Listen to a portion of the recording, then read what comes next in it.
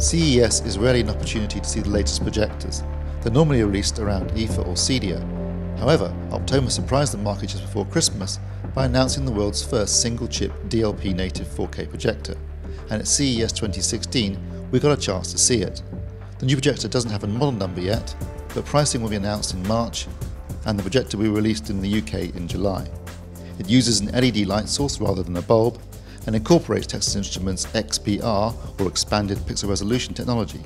It also supports the DCI color space, high dynamic range and 3D, and includes both HDMI 2.0A and HDCP 2.2.